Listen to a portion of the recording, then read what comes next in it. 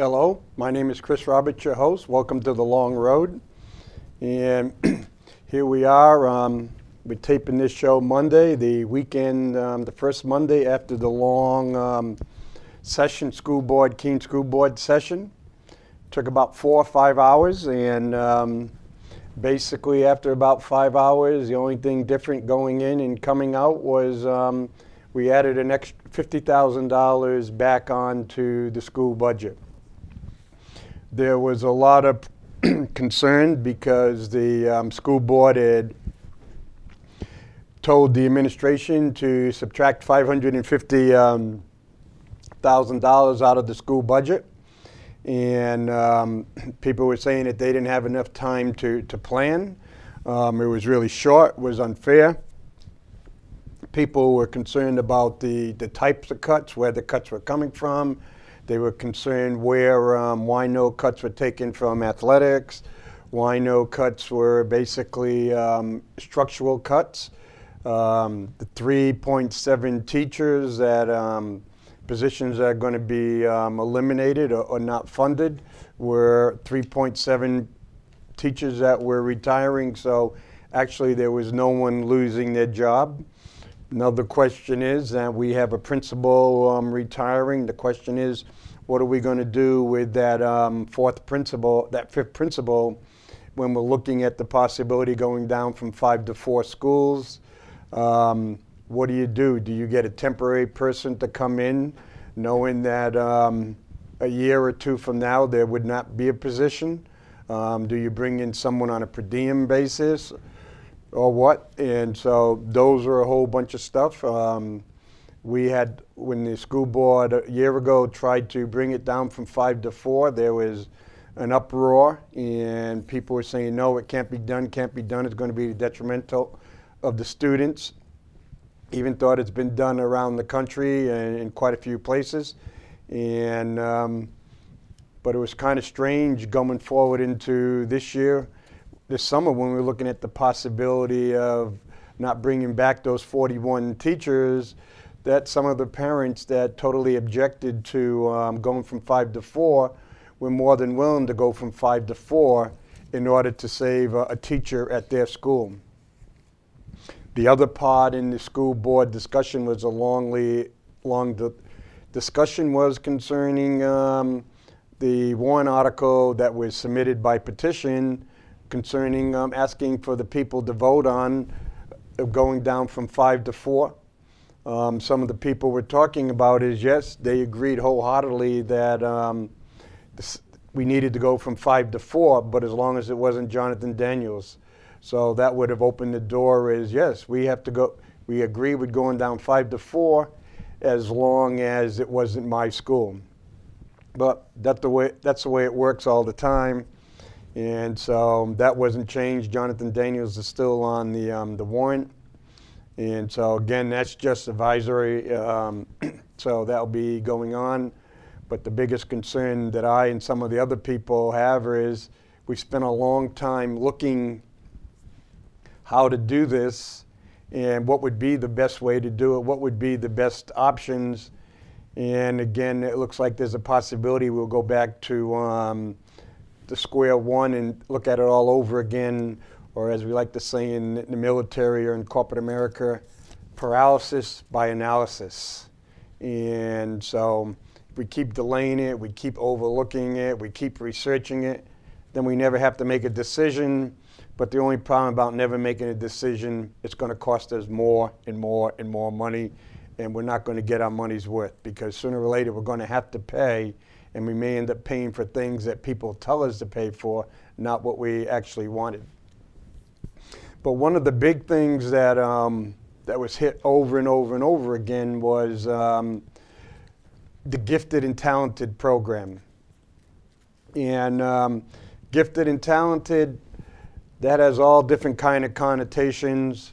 And of course, most parents like to feel that their kids are the gifted and talented one, and it's important that they get the gifted and talented programs. But the question is, just what is gifted and talented? Well, that comes down to the big one. you may have a son or a daughter that may be gifted or talented in math or in science, but may just be an average person in English or history. Very rarely do you get someone like Leonardo da Vinci or Newton or Copernicus or Galileo, or Einstein, quote unquote, those people that are gifted and talented across the board, the true gifted and talented. But nowadays, very few people want to talk about that. And so, but then again, when you go and look at gifted and talented, people really, when you go and look at that is truly the top 1% and 2% of a group. Not the top 10, not the top 20%, not the top 30%, the truly top 1% and 2%. And so, you know, if we had 4,000 students in the Keene School District, if you go by the strict gifted and talented, you may have 10 to 12 individuals that would fall into, if everything went right, that truly into the gifted and talented grouping. And so again, the question comes into who are those gifted and talented? Which standard would you use to judge those gifted and talented? Is it the teacher that makes a decision? Well, there's a lot of teachers who thought Einstein wasn't very smart. There's quite a few of our gifted and talented individuals who were bored and troublemakers who ended up being misjudged by classroom teachers.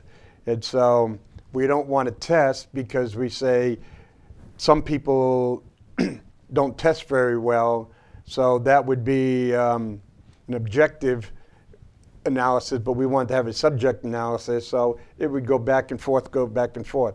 So that's again like Saturday, we spent quite a bit of time arguing over if we were going to have money to put into a gifted and talented program.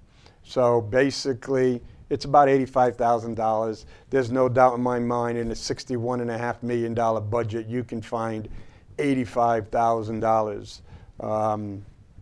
It's there, and it was a lot of time wasted over something that we could easily stood up and said, yes, we will find the money to make it happen.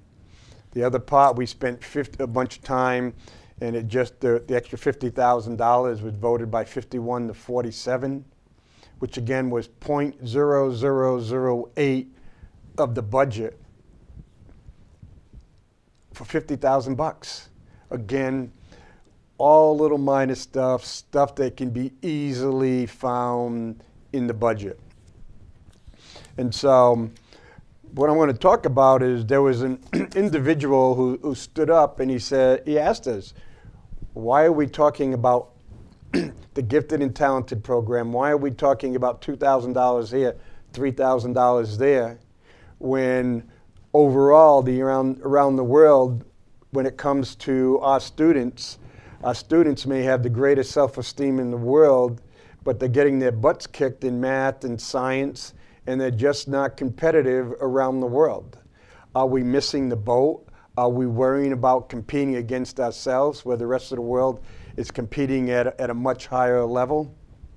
And I think the individual who brought that up, it was right on the button.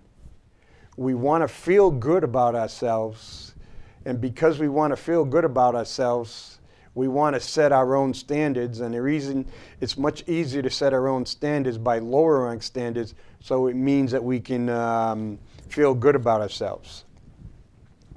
And we got here in Atlantic Magazine, The World Schoolmaster. And it's about an individual, Andreas Schlesinger.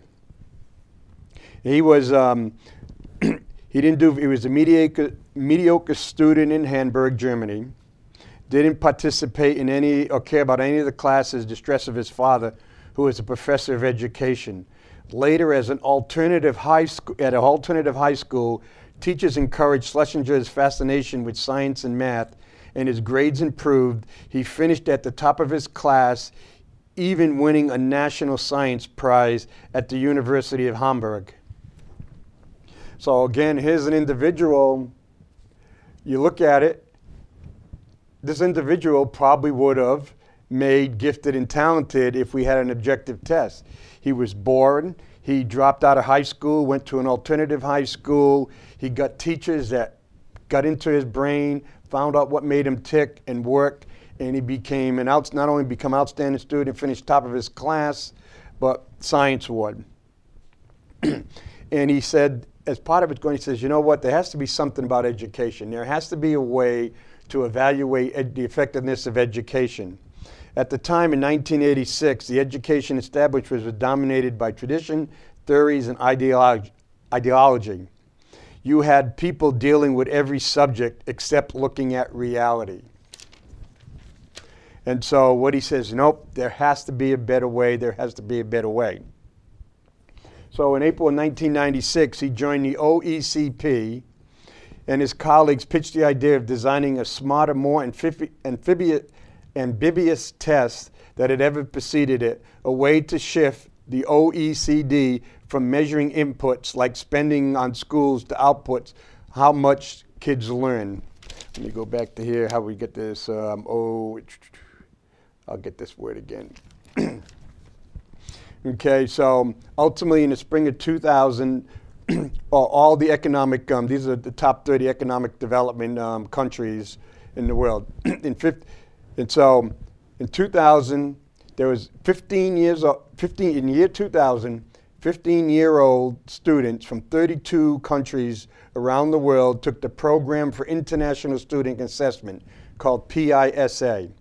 If you want to know more about it, you can go right online and just type in Google PISA, and they'll give you all the results, all the research, and explain what's the point of it. The exam tested more same-age students in more developed countries than any other. And it measured not only students' retention of facts, but their readiness for knowledge workers' jobs, and their ability to think critically and solve real-life problems. One of the questions that, the complaints that a lot of teachers and educators and even parents have with No Child Left Behind, they keep saying is, you know, with No Child Left Behind, we have to teach to the test. We have to teach to the test. But the question would be asked, if you're teaching to the test, shouldn't you be getting really high scores on the test because you're teaching a very narrow focus? Well, this exam was, no, it's just not about memorizing retention of facts, which teaching a test would be, but their readiness for knowledge worker jobs and their ability to think critically and solve real-world problems. The results were so stunning that the international newspapers leaked the rankings. The United States ranked somewhere above Greece and below Canada. A Midland performance we've repeated every round since. To the astonishment of the Germans, who had believed that their system among the best in the world, Germans ranked even lower. What did the United States do? The United States officials defended their schools, blaming poor performance on the relatively prevalence of immigrant families in the United States. But Schlesinger and his colleagues noted that native-born Americans performed just as unimpressively. In fact, worldwide, the share of children from immigrant backgrounds explained only 3% of the variance between countries. A country's wealth does not predict success, neither gross domestic product per capita predicted only 6% of the difference in scores. Schlesinger also noted, however, that in the United States in particular, poverty was destiny. Low-income American children did and still do much worse than high-income ones on PISA. But more poor kids in Finland and Canada do far better relative to their more privileged peers, despite their disadvantages. And again, so here it is, we're getting poor grades in the United States, and we're saying the reason we're getting poor grades is because all the immigrant kids. And as I had talked about last week in the Union Leader, when they was talking about the Manchester's test scores, well, the city average, for example, in grade 3 mathematics was 59. The state average was 80. So, you know, even if you give 3 points for immigrants and even if you give 6 points extra if they were wealthy, basically that's 62, 68. That would still mean that Manchester was third grade kids in Manchester were still 12 points below the state average. So according to this research, what you would do for that 12 points, you take away the immigrants, you take away the economic status, and basically then you would have to ask is, what is causing the shortfall of those 12 points? Then when you went to, you compared the United States to Canada and Finland, is why is the gap between the poor kids in the United States and the rich kids in the United States not changing whatsoever, but a poor kid in Finland and a poor kid in Canada is not restricted to where he or she is unfortunately born. If you happen to have, if you have poor parents in Finland or you have poor parents in Canada, they're doing something in the Canadian system and the Finnish system that allows people to get educated, get a quality education, and move up. And they went in Germany and these other places and they started looking. What made the difference? They made their teacher training schools much more rigorously and selective. They put developing high quality principals and teachers above efforts like reducing class size or equipping sports teams. And once they had these well-trained professionals in place, they found ways to hold the teachers accountable for the results while allowing creativity in their methods. Notably, in every case, these school systems devoted equal or more resources to the schools with the poor kids. That was the whole purpose of No Child Left Behind. No Child Left Behind was before it. What we could do is, if I was in a poor district, I could just lower the standards on my tests and give people B's. And so, or I can have a school with 50 or 60% of the kids getting the honor roll. Or I would like to say the bumper sticker mentality, where we go to the parents and say, my kid's on the honor roll, so the parents don't question until if the kids do make it to college and mom and dad finds out that they have to pay a whole year of tuition just for their kids to take a year remedial courses, math and English.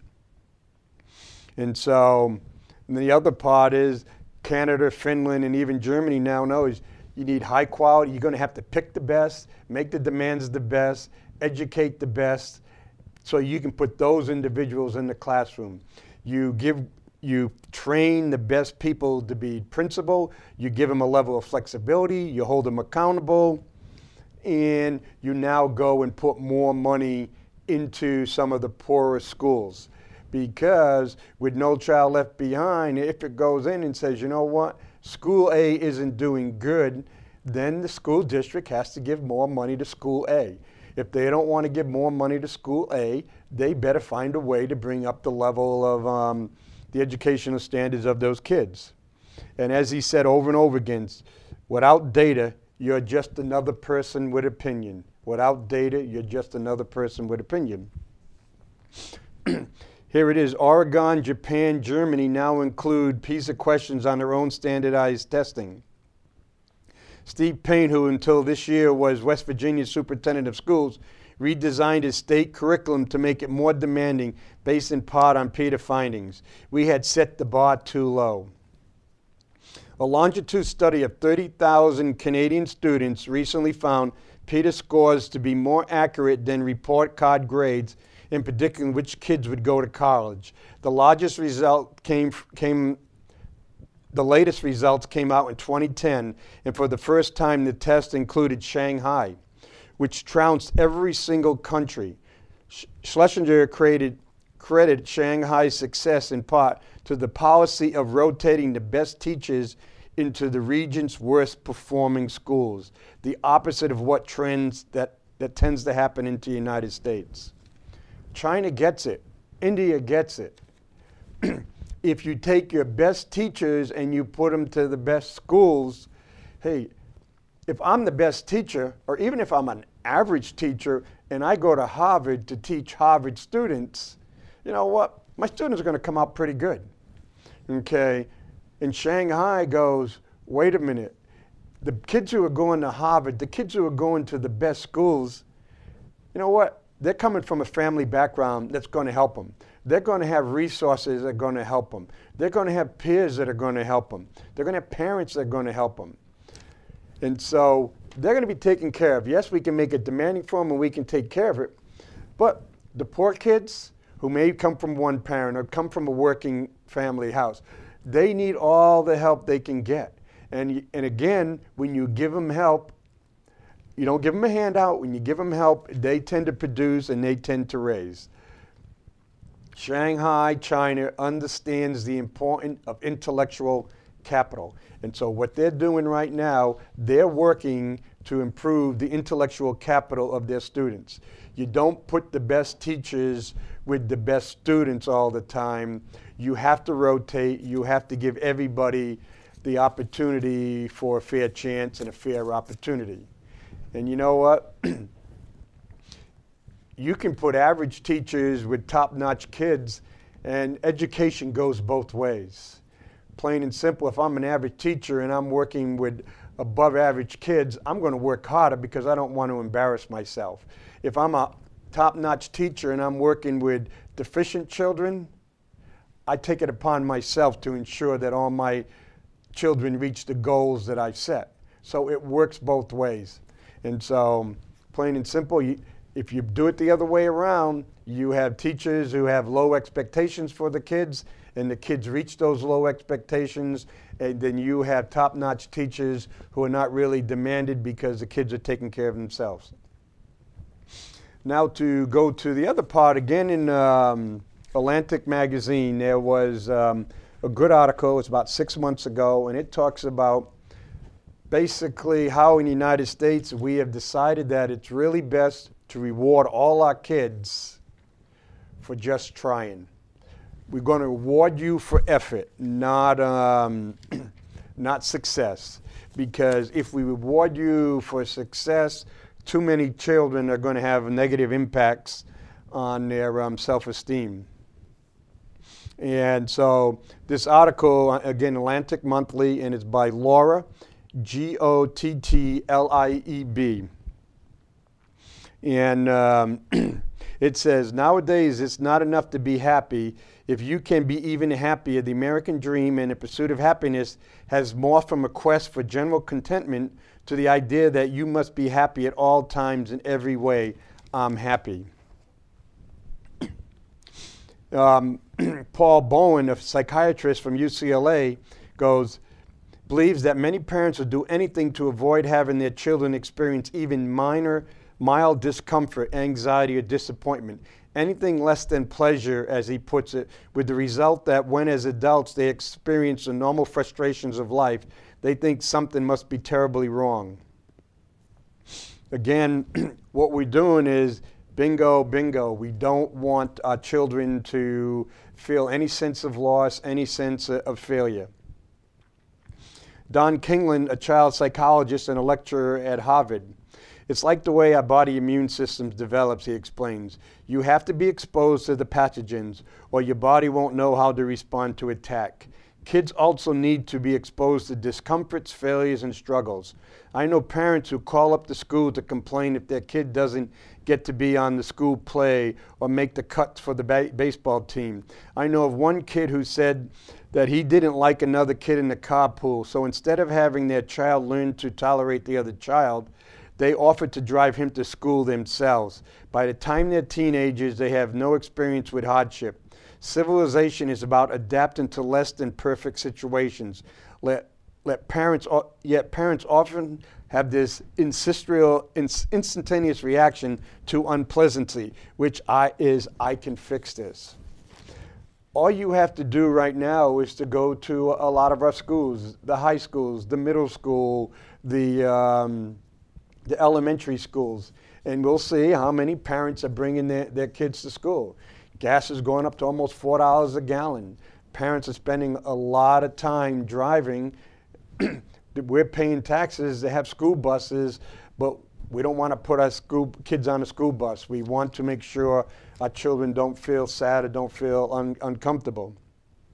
And So, but that's what happens. When do you learn from your failure? You know what? A 3-year-old kid tries to get up, falls down, gets up, falls down. They learn from their failure.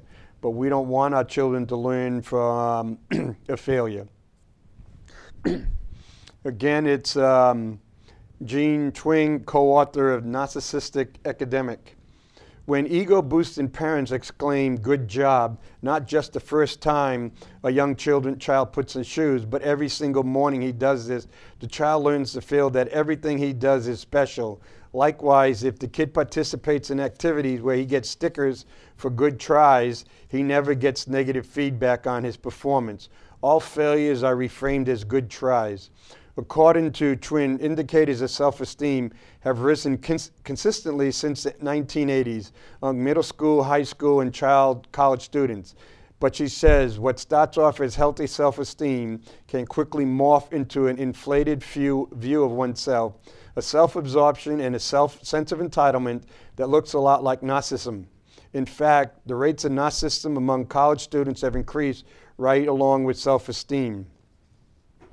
Again, their parents act like their servants, shuttle them to every activity they choose and catering to their every desire. Parents are now constantly telling their children how special and talented they are. They give them an inflated view of their specialness compared to other human beings. Instead of feeling good about themselves, they feel better than everyone else. In early adulthood, this becomes a big problem.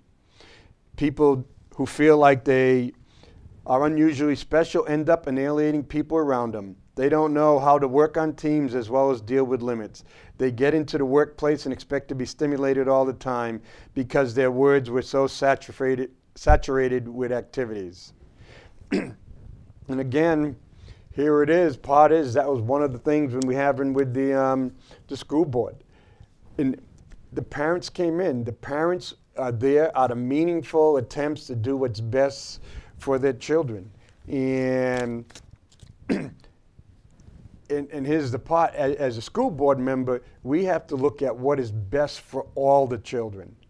And some parents have the ability, they have the financial wherewithal that they can come to the school board meetings, they can come to the Saturday meetings, they can take part of the PTAs and the PTOs to push forward and help out their children.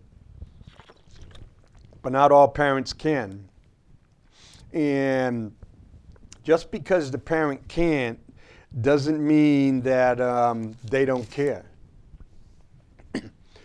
And when you go in and you look, he told me about a game against a very talented team. We lost 10-5 and the other team dominated. Our kids were very upset, they said. They got killed. And I said, "What are you talking about? You guys beat the spread. The team we beat last week lost 14-1.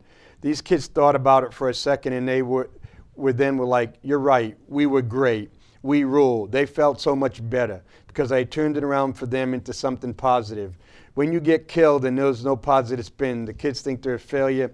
It damages their self-esteem.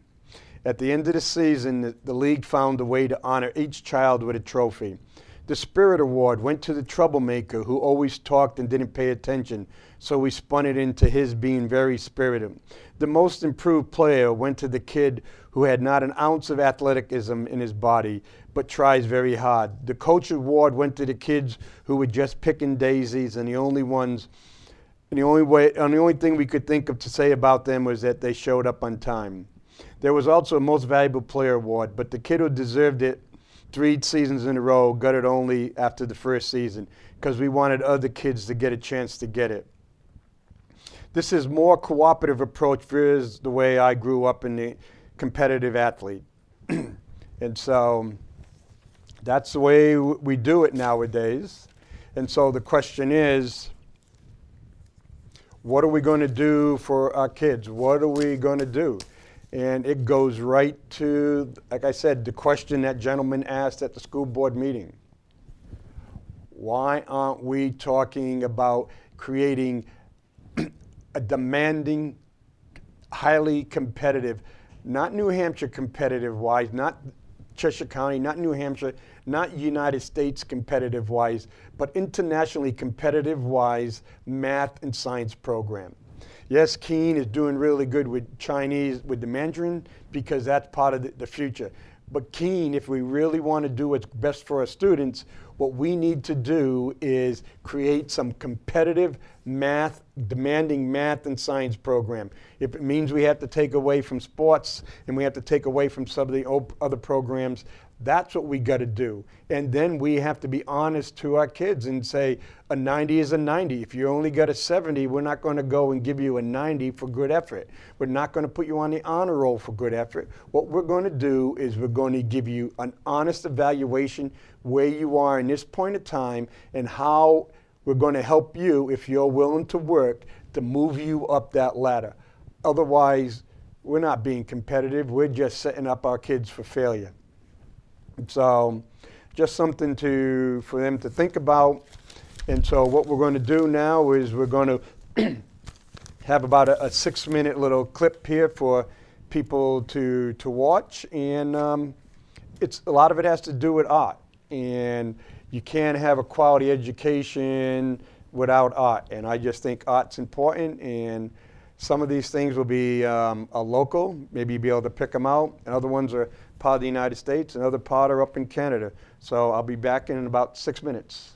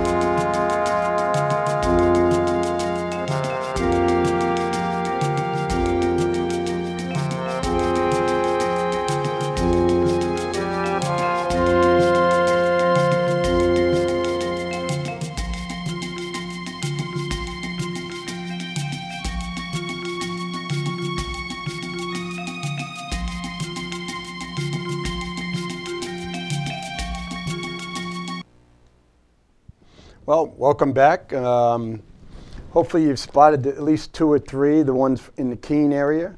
Ernie was able to pick them up right off the bat, and hopefully you'll be able to. And so now we're going to do inside the number game, and how do we play with numbers. Excuse me again. The president just came out with his new budget, and his new budget predicts a deficit of $1.3 trillion, which is kind of strange because just about a week and a half ago, the president just went back to Congress and asked to increase the debt ceiling by $1.2 trillion. So if his budget is $1.3 trillion, that means sometimes after the election, if the president gets reelected or there's a new president, someone is going to have to go back to Congress and look for at least another $1 trillion in bringing up the debt. But we're going to explain how the government does it. I put this in the wrong one. So right now we have, say for example, expenditures of $4 trillion with revenue of 2.7, and which brings you the deficit of 1.3. So what Congress does is it's 2 things in the what the president will pick on. He'll go and he'll say the inflation rate and the for example, if he says the inflation rate is going to be 1.5%.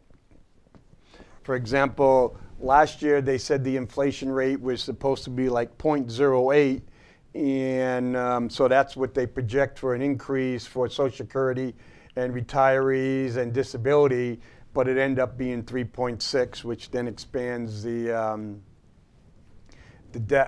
deficit, which adds on to debt. Then they say gross domestic product is going to be, how would I put in here, 3.5%. So part of the game is when you go in it, you always want to underestimate inflation because inflation will then have a different result on your money your costs going forward. And you always want to overinflate your GDP projections, because basically your GDP projections would say, okay, 3%, so 3% growth. You know, again, making it really simple is plain and simple. It'd say, okay, our revenues are going to come up 3.5%. So basically what happens is, and then Congress works for 10 years out. So if it goes over the next 10 years, again, making it real simple, that inflation is going to be 1.5%, and gross domestic product is going to go up 3.5% a year. So over the next 10-year period, basically the United States will spend $42.8 trillion, and the revenues will be $31.67 trillion. And basically 10 years from now, our debt will be $11 trillion more than today, or basically 26 to 27 trillion. But one of the things that you'll see as it goes forward, by not cutting anything, basically I can go and say, you know what, I have a plan to reduce the yearly deficit. And so I can go and say 10 years from now, the yearly deficit will be $500 billion per year than it is right now. Okay, by these numbers, I would not be lying. And at the same time, I can go and promise the people that are supporting me, it's like, hey, inflation is going up 1.5. So what I have done is, for example, over this 10 years, I've built in $2.81 trillion of additional spending over this same period because, quote, I've got this inflation factor in. And at the same time, basically, I can go and tell you that I've increased the revenue because I've increased the revenue $0.67 trillion over the 10-year period. And again, basically, we're saying is, okay, the projected reduction in the debt is $1.9 trillion. So when they came in and Congress said, okay, or the president goes and says, over the next 10 years, I have to reduce $1.2 trillion in debt. Well, if I use this factor, yes, okay, plain and simple, 1.87 trillion, I can now go and tell you, the American people, I'm on projection not only to get rid of that 1.2 trillion, then I'm also going to take $0.67 trillion more in debt. So I'm doing what you asked for me, and I'm making the hard choices, when in fact I made no choice whatsoever. But that's how you get to play the game. Game is game. Now what happens if inflation is 3.5% and the gross domestic product only goes up 2%? Inflation this year was 3.6, and the Fed saying possibly next year maybe 1.7. The recent article in the Keene Sentinel said that 2012, 2013 could be flat. We could be flat to 2014. Now when these numbers change, basically, believe it or not, the federal government gets to spend $3.58 trillion more based on what it's planning. And it's actually going to take in less revenue, basically that's $420 billion less in revenue. And so our debt actually goes up another $1.2 trillion. So that's why if you go down on the government's website, or you go and get the budget, look at what the inflation projection is, and look at what the GDP projection is. And then when you go and compare these numbers, you may find out it's quite a different story. Because, hey, yes, I'm cutting down. Like I said, I cut my plan. My plan doing this reduces the debt by $1.87 trillion, which is a true statement. Again, so plain and simple, that's how the numbers play. If we as an American family may go and say, you know what, nope, I can't do it. So like some of us, for the next 5 years, I'm only going to spend $4, plain and simple. And $4, by spending $4, plain and simple, I now reduced 121, 111, and so basically each year going forward, now it's down to 90, down to 101. I'm making substantial reductions in my spending and reducing my debt load. That's the way the average person does it. But this is government accounting. And so quite a difference between government accounting and our accounting. So again, that's how we do it in the United States. That's how government does it. You don't want government to take care of your books, because it's only a matter of time before you will be going bankrupt. You'll go to that checking account and you'll find out that you don't have anything. So again, another short number game. And so thank you for the show, and thank you for listening, and I will see you out there on the long road. Thank you.